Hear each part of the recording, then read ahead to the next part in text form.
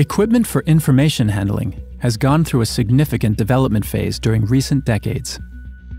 The amount of information and data that we're able to access today is so comprehensive that it needs to be stored and administrated in a variety of places, where it can subsequently be accessed, compiled, and presented where you want and whenever you want.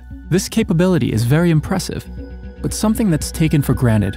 But when it comes to equipment for handling and processing physical components, developments have not been as fast as with information. However, the production manufacturing industry also wants to be able to sort and access products whenever they want, in any way needed, in order to process them and thereafter send them on to the next work cell of their choice. If we were to start from a totally blank page, we would wish for portals, just like in computer games. Convenient, but this is not really doable.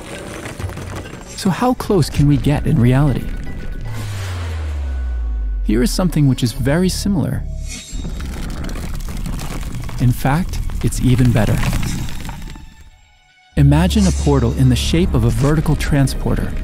From there, products are sent down to the production cell and can then be sent up again, whenever you want, in any way you want, providing maximal efficiency and ergonomic benefits, allowing the user to handle a wide variety of products, in length, size, and weight, all thanks to the flexibility of the system.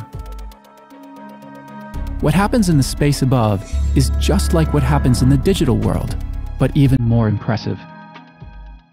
Transporting, switching, storing, lifting, sorting, sequencing, searching, buffering, delivering, handling.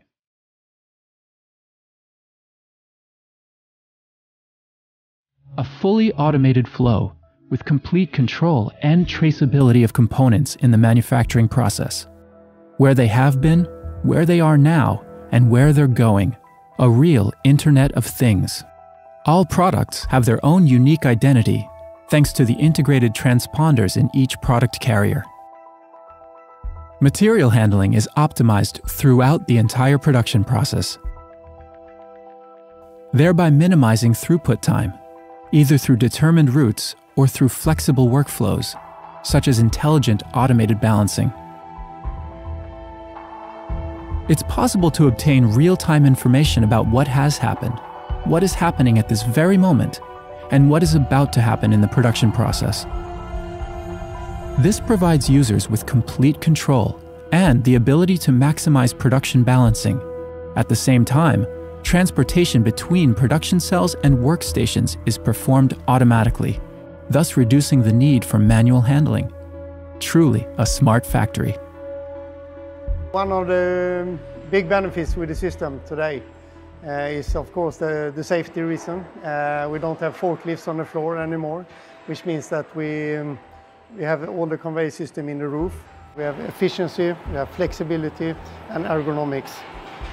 We have also connected our production system to our conveyor system, which means that we have total transparency today through our flow, which gives us visualization through the plant. This takes us to the next level, and it gives us 3 plants in one.